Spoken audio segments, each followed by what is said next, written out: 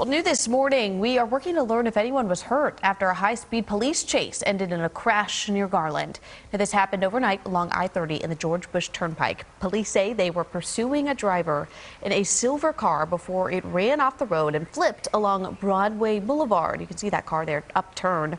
Airbags all out. Now, the scene has since been cleared, but we are still waiting for police to get back to us about what led up to the chase and any possible injuries.